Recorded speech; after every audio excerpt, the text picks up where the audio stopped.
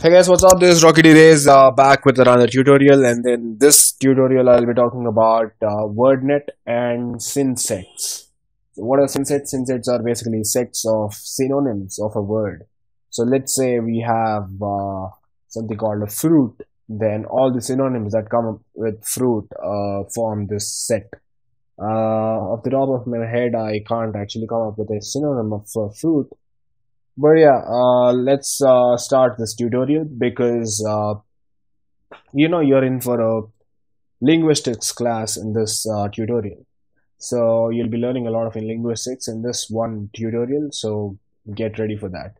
So what WordNet is that it's basically a big dictionary. So it has a lot of words, if not all. So it'll also give you definitions. It'll give you what kind of word it is, like what part of speech it is, and all that. So if you're worried if you don't know whether you'll be able to access it or not, or if you find any kind of trouble, just check for this. The way I'm going to show you over here. So what you need to do is that you just go to NLTK underscore data. So in this, let's see what all we have. So you see that we have something called corpora. So let's go there, and when I enter corpora, I see something called WordNet over here, as you can see. Oops, sorry. So WordNet and WordNet.zip. So if you don't have this, you need to download it using the console that pops up when you say NLTK.download, as I showed in the first tutorial. Well, of course, I didn't show you the process completely, but yeah, it's a no-brainer, so you can just get ahead with it.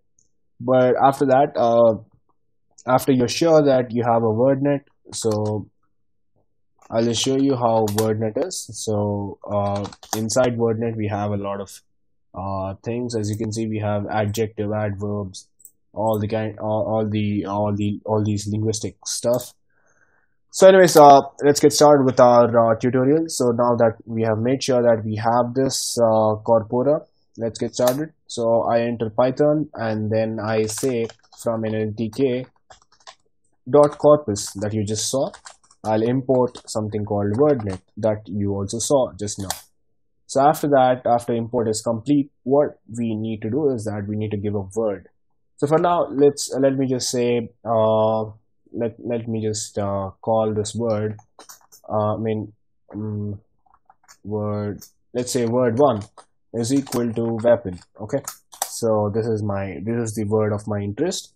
So weapon. So I have imported something called WordNet. Now what I do is that I'll say synonyms array. So the array of synonyms is WordNet.synsets. By the way, this is my variable. This is the variable that I am defining, and these are the methods. So WordNet.synsets, and for word1 is nothing but a weapon. I'm just writing it over here because word1 is a variable. So after this, we get a lot of synsets, and if I check for that, you see that we have 2 synsets. So it took a lot of time. I expected it to have a lot more than just 2 synsets, but it doesn't matter. So it has 2 synsets right now. So one is a noun, the other one is also a noun. As you can see over here, there is N and N, so it means noun, just like dictionaries have those small N's. So anyways, let's choose a word. So let's call it a word of interest. This is again a variable of my own choice, and you can call it anything. So let's say WI, which means word of interest, is, let's say, the syn array's first element, which is 0 index. So now WI is nothing but synset weapon and 01. This 01 means the first synset. Anyways, so moving forward, so what we can do is that we can just say WI dot definition. So bingo, as you can see over here, you have any instrument or instrumentality used in fighting or hunting. So that is what is meant by a weapon. If you didn't know, so note it down.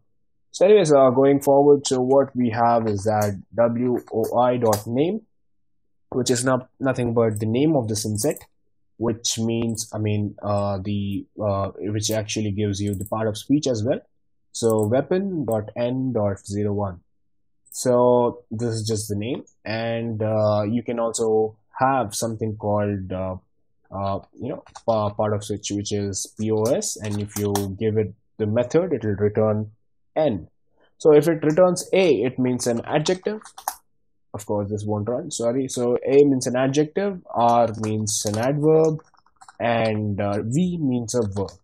So as of now, there are four major parts of speech, but I guess we have more than that in English or any other language for that matter. So uh, going forward, so what I would like to talk about specifically is there are things called hypernyms and hyponyms. All right. So let me just scroll. So hypernyms and hyponyms. All right. So what are hypernyms and what are hyponyms? These are like crazy names, right? So in linguistics, what happens generally is that, let us say, uh, this is just an example. There is not a crude definition to what hyponyms and hypernyms are. So hypernyms are something which are more abstract than a given word, and hyponyms are which are more specific and not much abstract uh, re- uh, uh, related to a given word. So, for example, let me say I say something like a cat. All right. So the word cat, it's hypernym. Hypernym can be animal, or living being or something like that, because it's more abstract, not more specific, but it's like a parent name for this. And hyponym with a O, hyponym can be something like tiger, probably, because a tiger is a cat, and a panther, or anything related to a cat, which is much more specific, like cat food, probably, I'm not sure. So uh, why I'm talking about this is that because we have something called word of interest, and we have methods which show us hypernyms and hyponyms as well. So let's say I call something called wi dot hypernyms. You see, it says instrument. So what is the meaning exactly? So I need you guys to understand this in depth. So what it means is that weapon is a kind of an instrument. All right. So instruments can be of all types. You have microscopes, you have laptops, you have everything. So if you consider a laptop as an instrument, I'm sorry if you don't. So any other instrument, so for example, you have a telescope.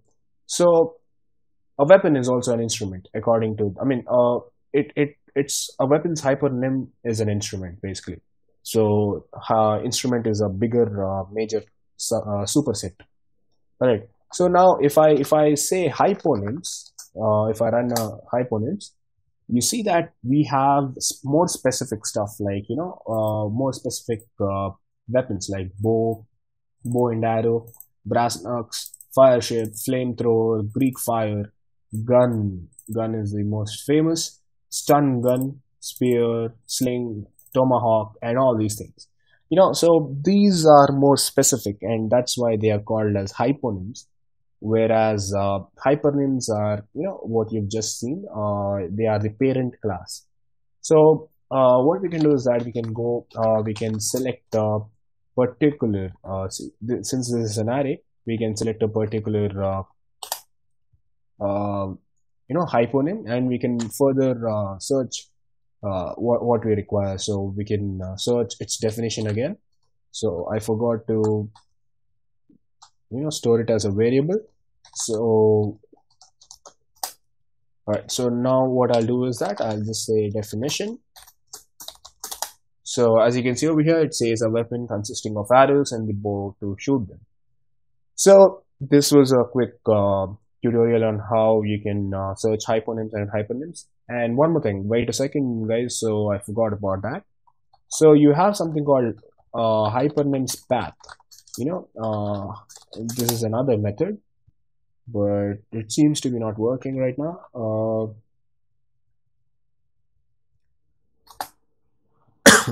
All right, so it doesn't it isn't working. So what it should basically show is that it should show you the path between the existing word to its hypernym, so how it is related. So I'll check it out. I'll see what's the problem, and I'll put that in the description below. So don't worry about that, and you can also make sure that you search it online if at all I don't give a fair solution. Anyways, that's the quickest way I could explain what hyponyms, what WordNet and Synsets are.